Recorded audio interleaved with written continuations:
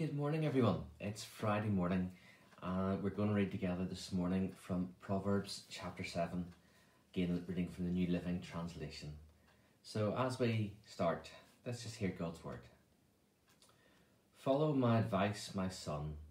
Always treasure my commands. Obey my commands and live. Guard my instructions as you guard your own eyes. Tie them on your fingers as a reminder. Write them deep within your heart. Love wisdom like a sister. Make insight a beloved member of your family. Let them protect you from an affair with an immoral woman, from listening to the flattery of a promiscuous woman. While I was at the window of my house looking through the curtain, I saw some naive young men, and one in particular who lacked common sense.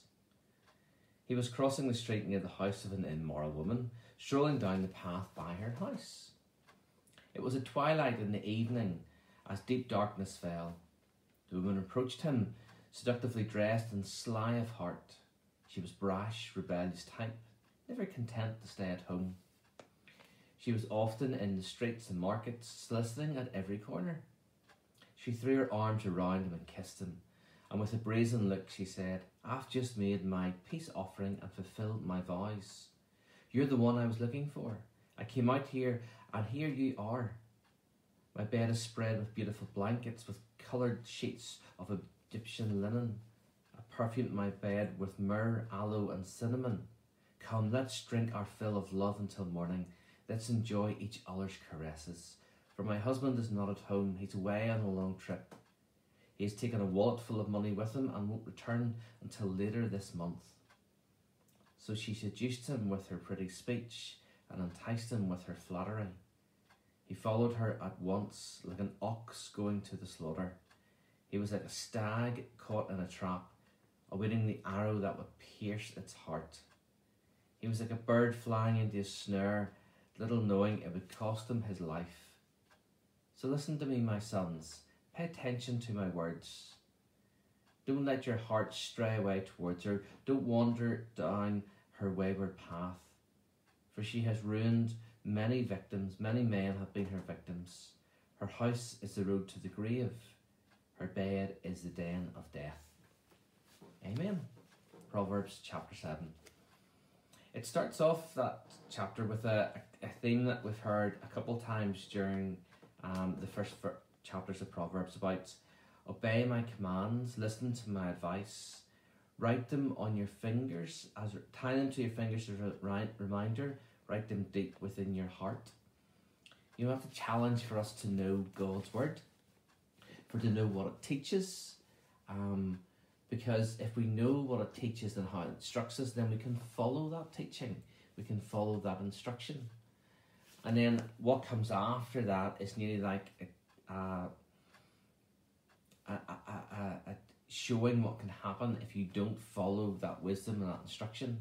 And again, the author Solomon uses the analogy of somebody going to somebody not his wife, about an affair. And at the end of it, so listen to my words and pay attention. Don't let your heart stray toward her. Don't wander down her wayward path. Again, people were very prone to wandering away from God's word, from God's teaching, and following other religions, other teachings that were false, and it only got them into trouble. The whole way through the Old Testament, we see the pattern of the children of Israel following God, and then not following God, falling into destruction, crying out to Him, God rescuing them. You know, and that continual cycle of following and then not following, not following, how it brings them down eventually. The whole book of Judges is based around that. And Solomon here again in this chapter is just warning that please listen to God's teaching. Listen to how He wants to guide us and direct us and instruct us. Why? Because He loves us. And Solomon uses again, it's a family analogy. Listen to me, listen to me, son. And even in the previous one, he talks about listen to your mother and father. And about how they are wiser, how they have lived longer, how they understand more. And it's the same with God, how He understands more than what we do. Yeah, we are easily confused at times, aren't we?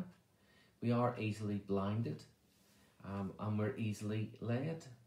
You just got to watch the news over the last number of months as people have talked about, oh, COVID isn't real, it's all a conspiracy about masks. Even just the last few days, you looked at what happened in America, how people, sometimes with their own agenda, blindly follow somebody who takes them down their own path, and where that leads to.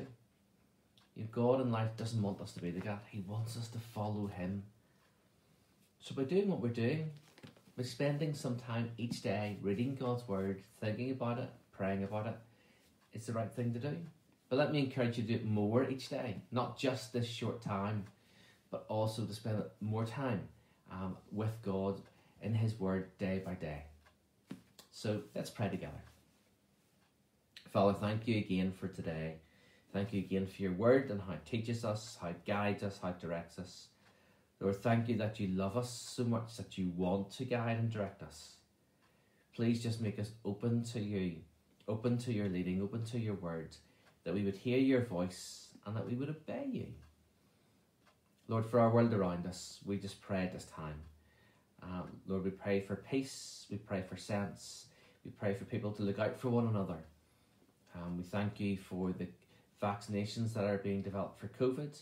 And Lord, as they're rolled out through our population now, we pray that they would get to those people, first of all, who most need it, those who are looking after us and caring for us, and then, Lord, it would reach the rest of us, so that we have that sense of protection physically. But we thank you that ultimately our spiritual protection comes from you. Father, thank you. Be with us all now, we pray, in Christ's name. Amen. Thanks, folks, for joining with me this morning. Just pray that you have a good day and take care. And I will see you again on Monday as we go back into Proverbs. If you're free on Sunday at 11 o'clock to join us, then please do so. It'll be streamed simply from the manse because of the current lockdown situations that are going on. But we are going to do communion. So have your bread and your wine ready for Sunday morning and we can share communion together. But until then, take care. God bless. Bye.